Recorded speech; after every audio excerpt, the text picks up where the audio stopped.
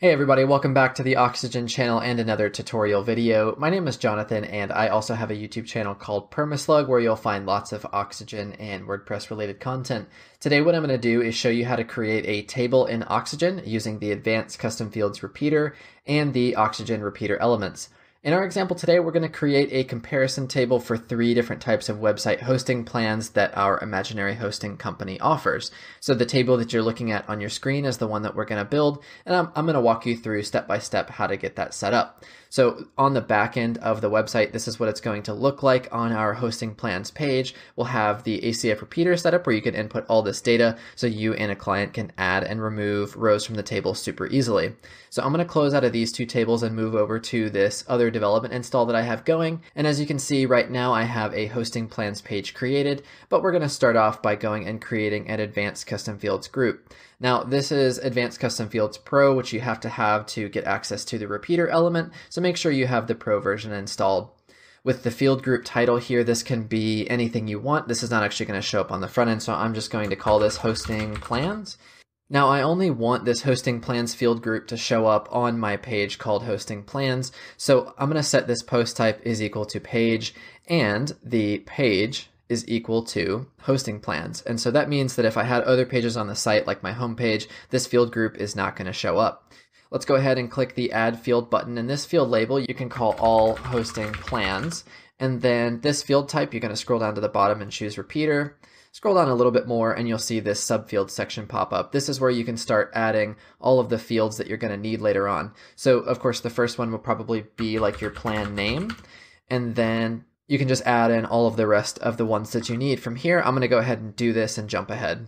Okay, so I have all of my fields here. I have 6 of them. And so now what I'm ready to do is go ahead and actually edit the hosting page.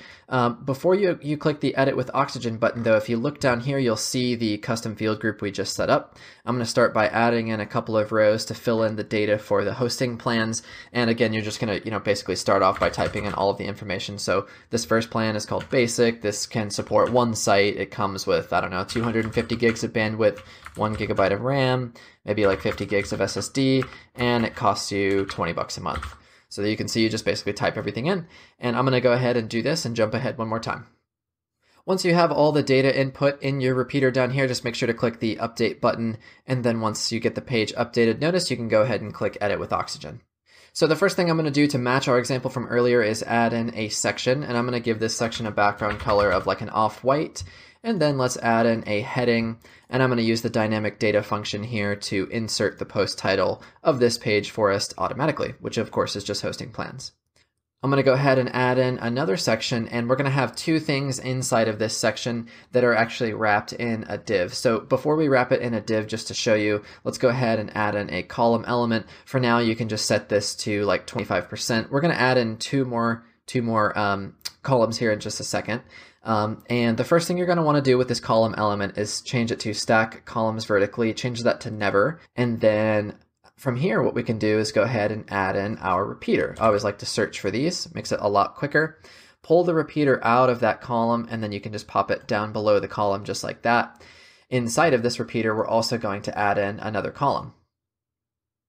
Once again, do the same thing, stack columns vertically, set that to never. Now in both of these columns, we're going to actually add in 2 more divs to create a 6 wide column here. So you can basically just duplicate this div twice.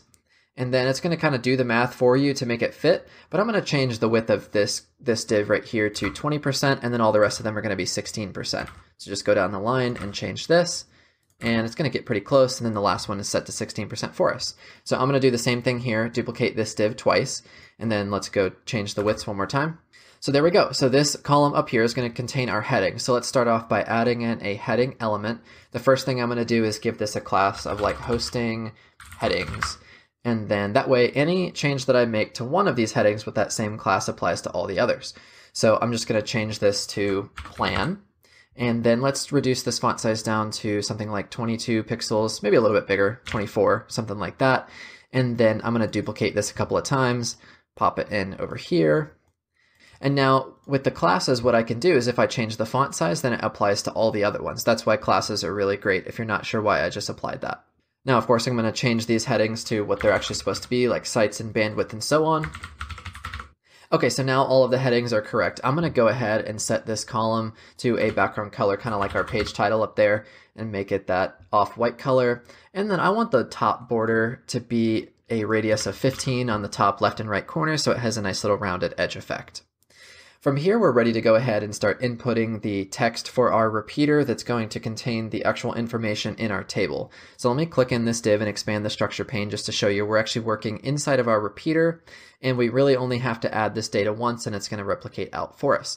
So let's go back to the repeater, change the query type to use ACF repeater, all hosting plans, and click apply. And then now we can click in this first div here. Let's add in a text element. Double click this to show the insert data button, and you can choose repeater field. And of course, we were working with our plan name, so insert that, and then you can see it pops in the plan name for us. So once again, just to kind of get the point across, let's go to text, double click this, insert data, repeater field, and then we're working with our sites, how many sites are included in each hosting plan. And then you can see it shows the number of sites included just like we want. So I'm going to go ahead and do that again to fill in the rest of this data here. Okay, so our table is coming along nicely, as you can see here. I'm going to go ahead and save, and we can take a look on the front end so you can see what it looks like. If you take a look at the Chrome Inspect tool and change your viewport to something like an iPhone, you can see it's all kind of crammed and smushed together, and that is not at all how you want it to look on the phones. So that is super simple to change. Let's go back to the visual editor here. So what we're going to do is actually add a div to this. We're going to set this div's width to 100%, and then let's take this column element and let's just drag it inside of our div here. And then it's easy once you have something inside of a div to add another element to it inside the structure pane. So I just expanded the structure pane, and I'm going to drag the repeater in. And then of course I'm going to put our column back on top of our repeater like that. So now with this div, what I'm going to do is go to the responsive selector of less than 992. And then at this, I'm going to go to layout, and we're going to set the overflow to scroll. Now, the headings right here look a little bit big, but because we're in our responsive selector, what we can do is just decrease the font size a bit to kind of make it fit. So maybe something more like 18 pixels like that. And then from here, we only need to make one other change, which is selecting this section, going to advanced layout. And once again, we're going to set the overflow to scroll. Let's save and take a look on the front end. We'll just use the Chrome Inspect tool here to take a look. We're set to the iPhone 6, 7, 8 size right now. And as you can see, you can just scroll left and right on the screen like that. So that's perfect. Let's go ahead and move back to the Oxygen editor. And I want to show you how to create an alternating background row for each of the repeater elements here. So if you go ahead and click on the div that wraps all of this content here, if you look in the structure pane, it's the one directly beneath the repeater. It's the main repeater div. What you can do is just set a class of table row. And then let's add in a code block inside of this section. Inside this code block, you can just basically delete out the PHP. Inside the CSS section, I'm just going to paste in the following CSS code, which basically just says every even row of our repeater div, it's going to change the background color to the same off-white that our headings and our page title are set to. So you'd probably want your CSS to look more along those lines. So I'm going to click apply. And then because it says no code found, what I'm going to do is set layout to display none. Let's take a look on the front end one more time. And now you can see that because we set that class, now our table rows have that alternating background color.